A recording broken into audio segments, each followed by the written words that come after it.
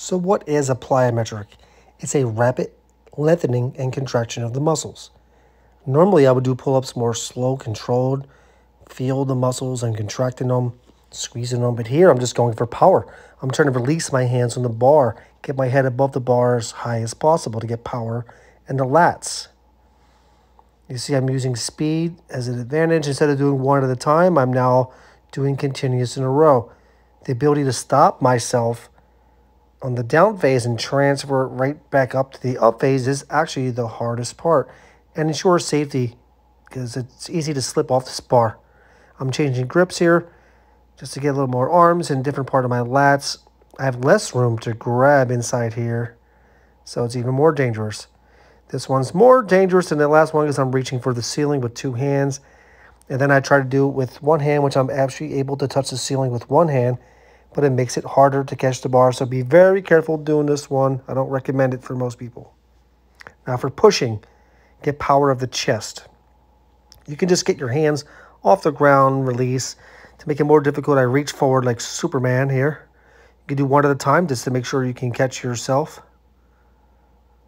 So the hardest part is catching yourself so you don't face plant, hit your chest on the ground. Make sure you keep your head up just a little bit. It's not a big deal if your chest lands on the carpet or the gym floor. Now this is more like an airplane. I'm throwing my arms back and a little bit of back muscles as well.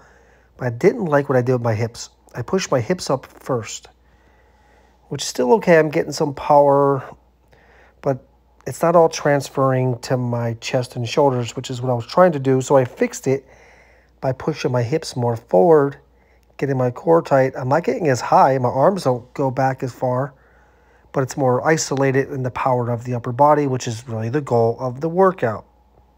You can use an object like a step, do one at a time against to make sure you can grab onto it. It's more core by me grabbing on here, my shoulders and my core, like doing an ab wheel with power. Then go continuously in a row for more quickness and plyometric speed. You can stagger like this. Just make sure you can do the push-up first and then add a little power, get a little air between your hands and the ground. Do about, 3 on the other side. And then you can start alternating and switching. It's just going to give more power, more speed. It's like Spider-Man basically climbing a wall. You can rotate, go back and forth, get a little more coordination. You see here, everything's coordinating together. I'm now adding my core, my feet, my shoulders all together. The higher you go on an object, the more power and the more dangerous it is. So I'm using the bench here. You can easily slip and hit your face on something, so be careful. Make sure you can do the other ones first before you get too confident.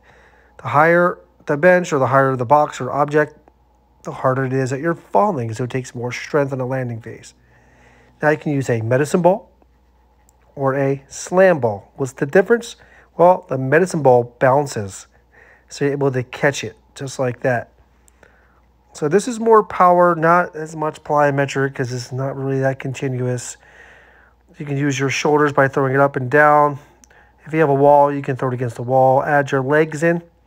So now it's more of a total body thing. Or get some shoulders, lats, cores like this.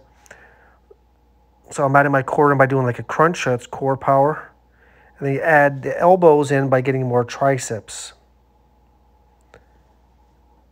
See, it bounces more continuous. So you'll get more of a plyometric with the medicine ball than the slam ball. You see here the slam ball doesn't bounce. But if the arms are in front the whole time, then you're not going to get a lot of lats. So what you want to do is bring your arms behind your body. Get extension. Now if I add the triceps in, it's the same exact thing. Get your shoulders back.